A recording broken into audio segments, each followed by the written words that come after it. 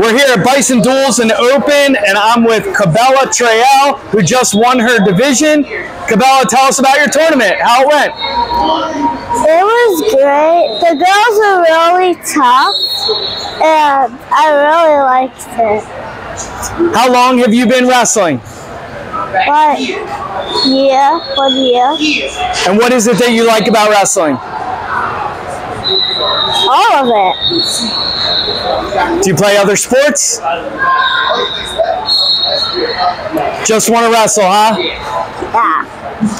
What are you looking forward to as you progress in your wrestling career? Win Tulsa. Awesome. Well, congratulations and good luck to you.